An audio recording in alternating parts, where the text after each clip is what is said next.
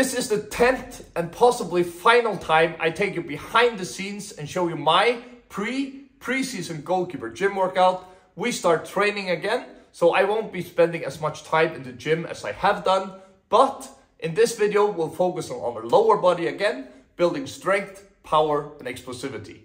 Guys, let's get started. Hey guys, and welcome to day 10. Let's kick off our session with our first superset. We're starting with box squats. We'll do 4 sets of 6.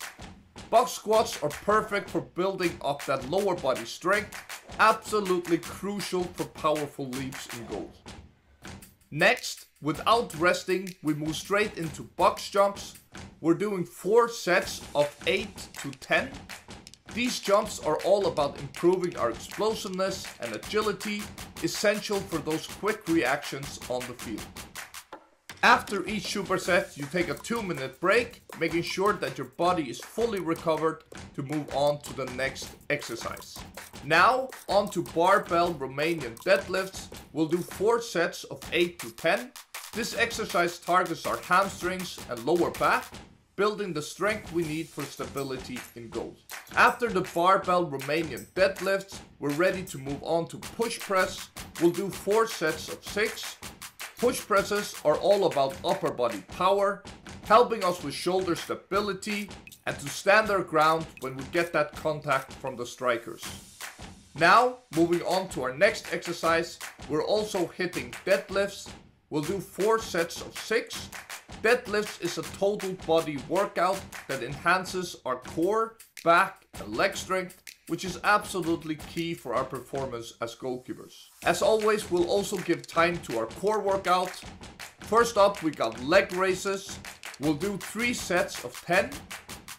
Leg raises are great for building a strong lower area core. Next, we have bicycle crunches. We'll also do 3 sets, but we'll do 30 repetitions. I like to do my bicycle crunches in a slow and controlled manner, really focusing on that rotational strength. For our last core exercise, we have atomic sit-ups. We'll do 3 sets of 10.